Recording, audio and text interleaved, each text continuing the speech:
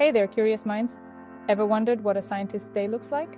Well, buckle up because I'm taking you inside the lab for a behind-the-scenes look at a typical day in the life of a scientist. First things first, I start my day early. I head to the lab around 8 a.m., coffee in hand, ready to dive into the mysteries of science. The lab is like my second home. It's full of gadgets, experiments, and endless possibilities.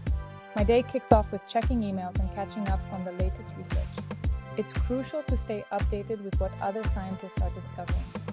After that, I review my experiment plans for the day. This could be anything from mixing chemicals to setting up complex machinery.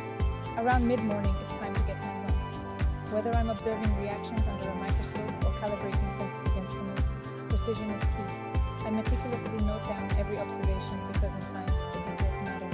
By noon, it's lunch break. A quick bite and maybe a chat with my colleagues about our projects.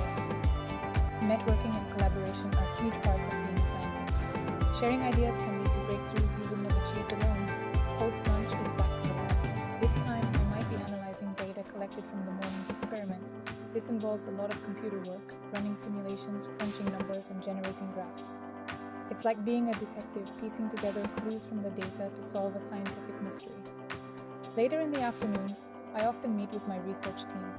We discuss our findings, troubleshoot issues, and plan our next steps. Science is a team sport, and collaboration is where the magic happens.